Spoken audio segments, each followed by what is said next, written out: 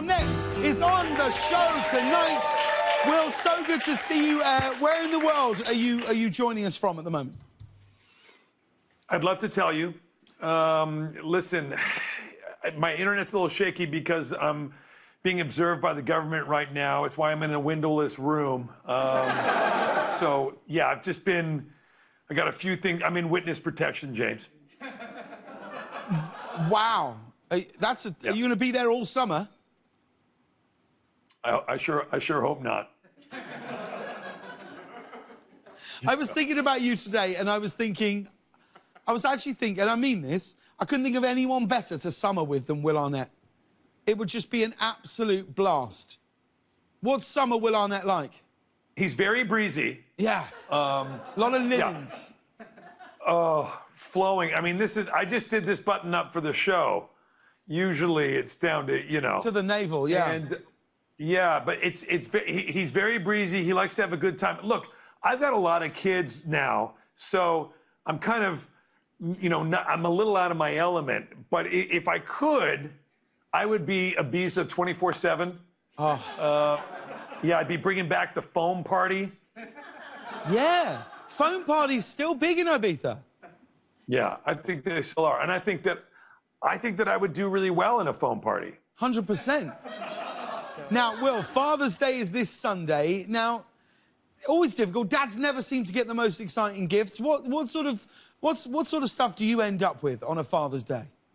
I mean, Father's Day, I get lots of great art from my kids, and they do lots of really nice gestures, and it's an awesome time.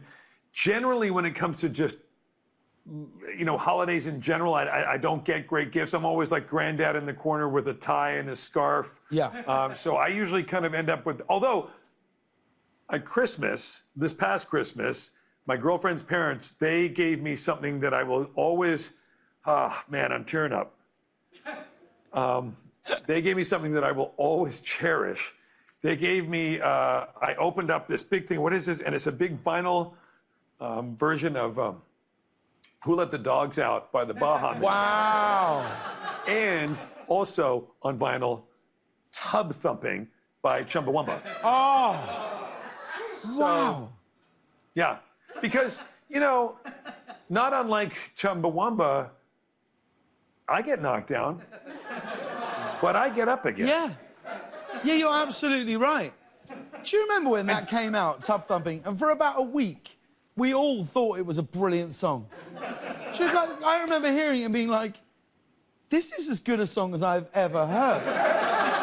He drinks a whiskey drink, he drinks a vodka drink, he drinks a lager drink, and then about 3 weeks after that, you're like, what was I thinking? Now, Will, we're in the middle of the European Championship group stages, and you're a big soccer fan, you're a big Liverpool fan. Have you been watching the Euros? I've been watching nonstop. Everything that I do on my days these days is all about, like, what match is coming up, and I've got the kids on the schedule, too. They're like, we're hungry, we want to eat. I'm like, hang on, we've got to watch, you know, Italy, Switzerland, all right? So just chill out for a second, you'll eat in a bit. And I'm so excited. All I want to do is watch it, and tomorrow is a huge day. Massive. Tomorrow is England-Scotland. Massive. It's going to be massive. Epic. We've actually shaped our day around it here at work. Yeah, of course. Same here. And I'm nervous because here's the thing. Obviously, and I want to just say this because I want you to know, obviously my team is England. But my guy, Andy Robertson, who plays for Liverpool, he's on Scotland. So good. He's so good. Yeah. So it's tough, but I mean, come on. I'm pulling for England all the way. Oh, good for you. We're thrilled to hear that. We're thrilled to hear that. Now, you're a huge sports fan and you love baseball. And before fans were allowed back in stadiums, you were actually at every Toronto Blue Jays home game. Here you are, just here. This is a cutout of you in the stadium. This is absolutely fantastic. You must have loved this, no? It was great. Yeah, well, you can see I'm really enjoying myself. I look very satisfied. I've kind of got my arms crossed, like great attitude. And what's crazy is I'm there with, look who I'm next to. That's Geddy Lee from Rush. Right? I know, I thought it was. Yeah.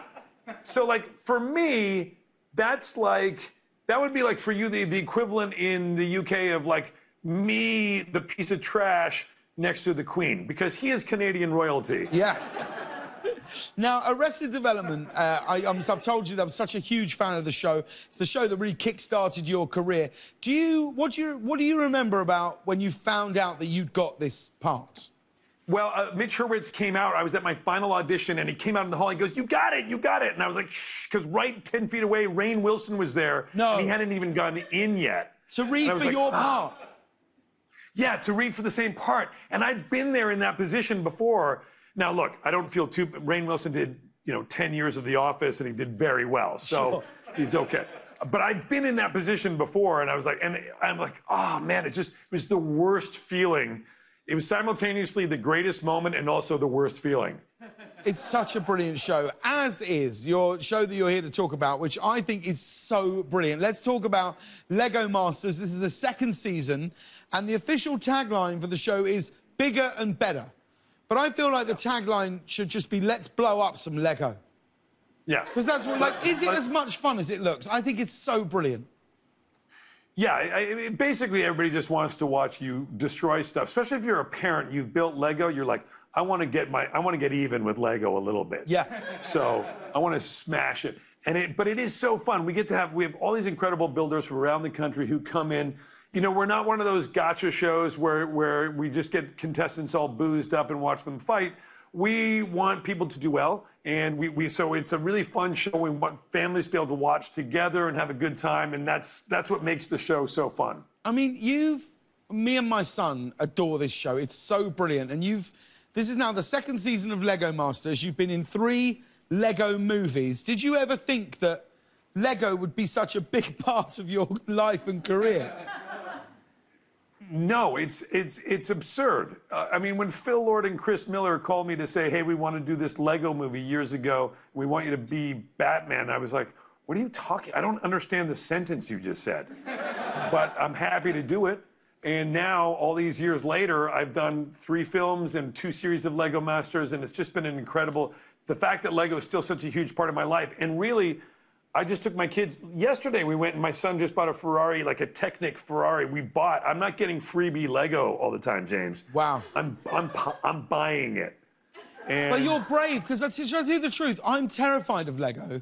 It scares me so much, because I actually don't think there is anything more painful in life than if you kneel down on a piece of Lego. I actually think, like, that's what police and sort of special services should use to, like, interrogate people.